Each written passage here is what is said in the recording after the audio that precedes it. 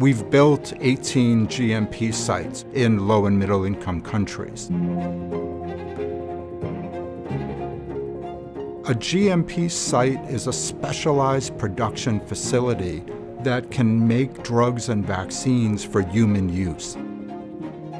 I've had a lab in Thailand for 29 years, Botstwana for 23 years. They're actually building a GMP production site in the middle of a war in Ukraine, and they've been successful. By giving local researchers access to GMP production, they can make dengue vaccines or malaria vaccines that will be made and distributed locally. So I think we're going to see more and more of these GMP sites and research infrastructure sites across the world developing new and novel treatments.